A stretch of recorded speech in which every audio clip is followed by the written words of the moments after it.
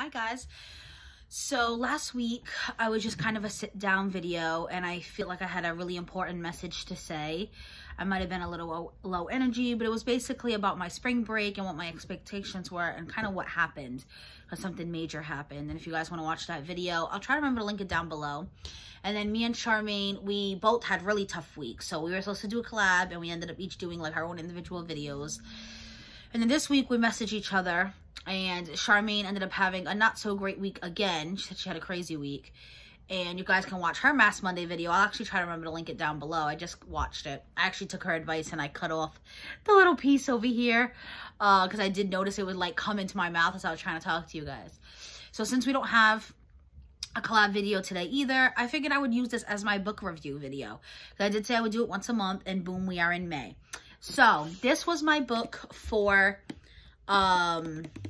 February, March, April, May. April. Yesterday was April and I'm already forgetting what it was. This was my book for April. I showed it to you guys at the end of April's book review. And I had said so far I was liking it, but I honestly hadn't finished it. And I was saying I was going to give you guys like star ratings. So out of 5 stars, I would probably give this a 3.5. And that is only because of the ending. If not for the ending, this would be getting 4 stars. I actually really enjoyed this book. I flew through this book. In fact, I started another book in April. So you guys, if you didn't watch that first one, it's a little bit of a longer one because I backtracked and I talked about all the books I've been reading since January. But basically, my resolution for 2022 was to read a book at least once a month. I used to love to read, and then, you know, life gets in the way. You start watching YouTube, you start watching Netflix. You want to just chill after work. And I don't know, I just like, and I moved a lot too since 2019, and a lot's been happening since 2020. We all know that. So book reading just did not become a priority, but I wanted to make it a priority. So that's why I made it one of my resolutions. But also, once I start a book, I get kind of like obsessed with it. Not like obsessed. I think that's the wrong word. I like binge it. And I'm like, oh my God, okay, I want to see how this ends. And the next thing I know, I'm ignoring everything else I need to do. You know what I mean? Like I'm not washing dishes. I'm not cleaning my house. And I want to live a more balanced lifestyle. I've told you guys that before. I'm like a very all or nothing person. So that's why I made the goal for 1 a month. And I don't push myself. I let myself read the book slowly. But this book was one of those books, and I found myself reading through it pretty fast. But so I did end up starting another one, and I will talk about that next one. But the only reason like I said, I'm giving this 3.5 stars is because the ending. I found the ending. I did not like the ending. I did not enjoy it. I hated it, honestly.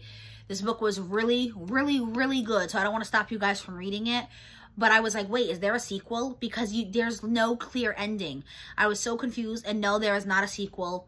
I guess I understand why she ended it that way. Because like I told you guys, so Cut Both Ways is about a boy. I'm telling you what's in the synopsis. I'm not giving you any spoilers.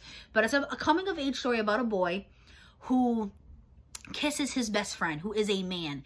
And he's very confused because he's like, I never thought I was gay. I don't think I'm gay. But I didn't hate that kiss. Does that make me gay?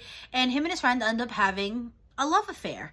A secret love affair. And he tells himself, but he can't see himself with another man. So he's gay only for his friend. And then he ends up meeting a neighborhood girl who is neighbors with his father and is interested in her too. So then he's like, wait a minute, but I like Brandy too. So you never ever hear the word bisexual in this. And I think that was the point of it. I remember when I ended up looking up to see if there was a sequel, it was all about how she wanted to make it where, because I'm pretty sure this author is female, Carrie, because a lot of people don't consider like bi to be a thing, like that's something on your way to becoming gay. So I think that's why she avoided using the word bisexual. And you really see this character really like gripe with what he's going through because he has true feelings for both these people. And he's dating the woman openly while he's being with his friend on the side. And he's like, I never thought of myself as someone who's a cheater, but I love both of them. Like he's really struggling here. This book is really good. And not just that, he comes from divorced parents. So he lives in and out of 2 different homes. The mother's remarried, has 2 kids. So there's a lot more storyline than just that, but it is such a good book. I just do not like the ending whatsoever. So that is why I'm giving it 3.5 stars. If not for the ending, it would definitely be like 4 stars. And guys, I got this book at Dollar Tree. I mentioned that in that video. So you can find some gems at the Dollar Tree, y'all. I was shocked with how good this was. And I looked it up on Amazon, and it was definitely still available to buy, and it was over $10. I don't remember anymore, but it was definitely in the teenage numbers. And I know, and I think that might have been for the soft cover, not the hard cover.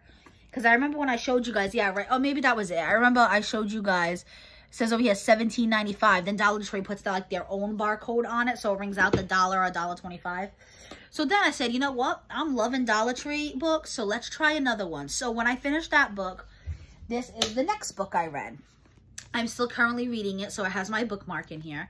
And this is Anna Lee in Real Life. And at first, I thought I wasn't going to like it, because it opens up to like a fantasy scene. And it's not that I don't like fantasy. I love Harry Potter and magical worlds.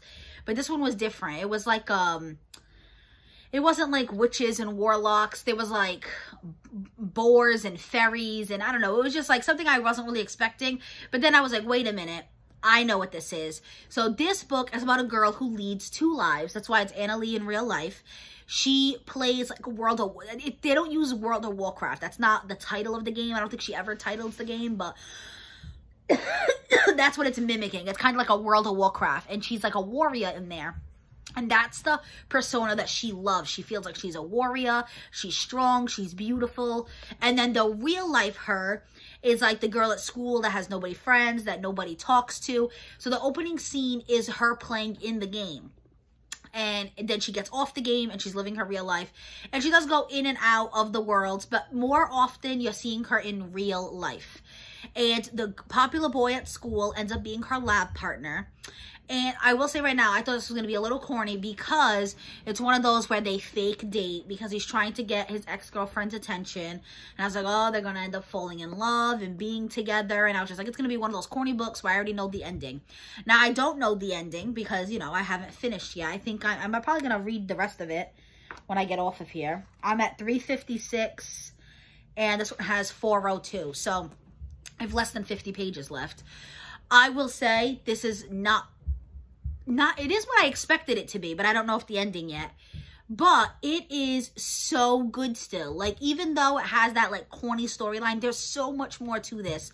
She lost her mother. Her father's getting remarried. So she's dealing with a stepmother and a stepsister and the grief of her mother. Her mother had cancer. And then you find out she did have a best friend who was with her as her mom was getting treatments and stuff. But then you find out that the best friend started being like the popular girl at school and kind of ditched her. But then you find out there's more to it. There's a reason she ditched her. You know what I mean? So there's a lot more to the story than what meets the eye. You know, it's not like, what's that movie where She's All That with Freddie Prinze Jr., where he dresses up the nerd and ends up dating her just to get somebody jealous and they fall in love. Like, that's what I was expecting, but there is so much more to this story. And then she has like an online boyfriend while she's pretend dating the popular boy. And the popular boy and her end up having a connection because his mother's no longer in the picture, and he has a stepmother that he can't stand, and he ends up having a lot more to his character than she realizes, because she was thinking he was just like the popular boy at school who never has any problems, and there's a lot more to it. And she is literally grieving her mother. Like, you're reading this and you're like, wow, this girl is going through some serious stuff. And it doesn't talk about her having an anxiety disorder, but when you read this, you really feel like she has an anxiety disorder. She literally worries about every single word she says, because she's always scared she's going to come out looking stupid or dumb, or that people are going to laugh at her. And that's literally what I think of as someone who has anxiety, because I have it. And I'm like, I mentioned that in my last video about how I had to go to the funeral and I was worried I was going to say the wrong thing or do the wrong thing, and how I worry too much. And that's literally this girl. She just says all the time she wishes she could be easier on herself.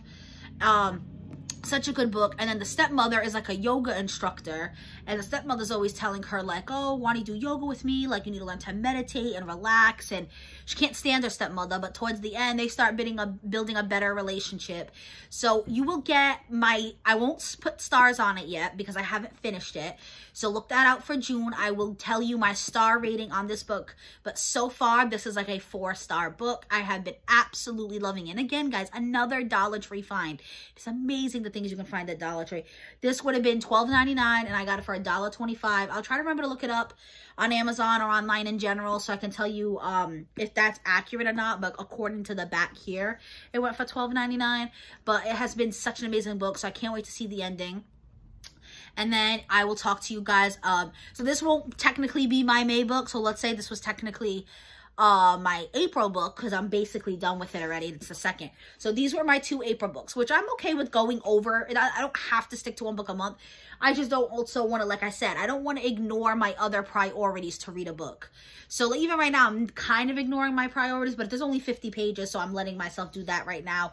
I'll be done with that in like an hour and a half probably, because I do have dishes in the sink and stuff like that. But anyway, and then for May, I am actually reading a trilogy, and I should have grabbed the books, but I didn't. I don't remember the name of them right now. My friend Diana let me borrow them.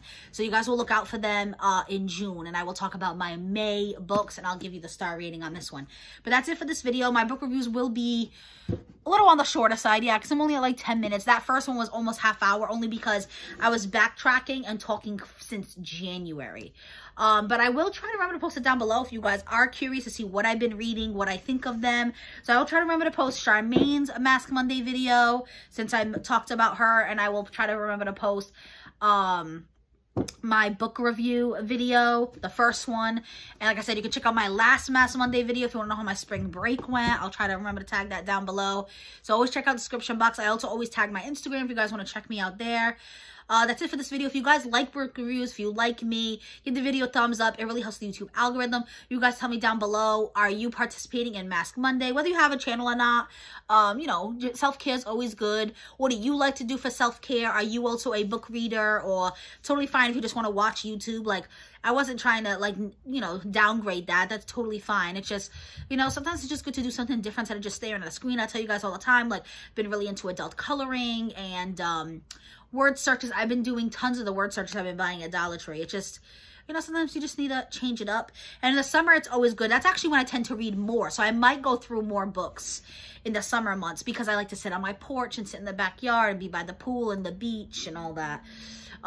You guys just let me know down below what you do for self-care. Are you reading any books? Are you looking forward to the summer? Is it really, really hot where you are? I always love conversing with you guys down below. But that is it for this video, guys. Be safe.